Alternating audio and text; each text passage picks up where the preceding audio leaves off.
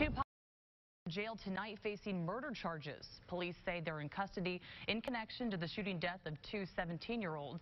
And as KRK4's Susan Alcori explains, this type of violence involving teens has many in that community now concerned. Susan. Victoria Pine Bluff police say they're getting more calls of violent crimes involving teens. With this latest shooting, several neighbors tell me it's heartbreaking to see teenage boys lost to gun violence, and it has many questioning what can be done to prevent these tragedies. No flowers or memorials mark the spot.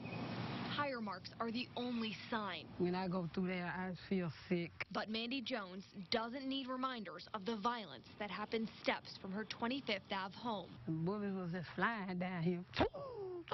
Two 17-year-old boys died in that drive-by shooting last Thursday, and Pine Bluff police believe teenagers pulled the trigger. Officers arrested 18-year-old Carl Turner and 19-year-old Jermaine Jackson this weekend. Both face capital murder charges. It's heartbreaking, it's tragic. Across town, Pastor Derek Easter knows more needs to be done to prevent these tragedies. I'm not a product of my circumstances.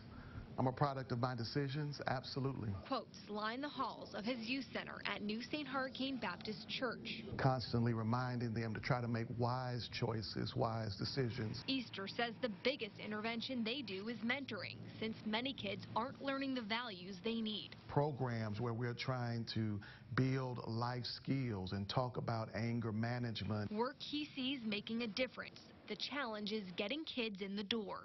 We keep working, we keep pressing, we keep praying. When it comes to her family, Jones is keeping her 10-year-old grandson close. At times I tell him, you cannot be walking up and down these streets. It's not like it used to be. Hoping he holds on to his innocence. Need to start getting along with each other and love each other and try to help one another with our kids.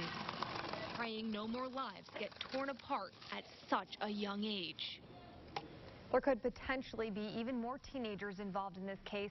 Police are still investigating and tell me more arrests are expected, but they're not releasing suspect information since one could be a minor.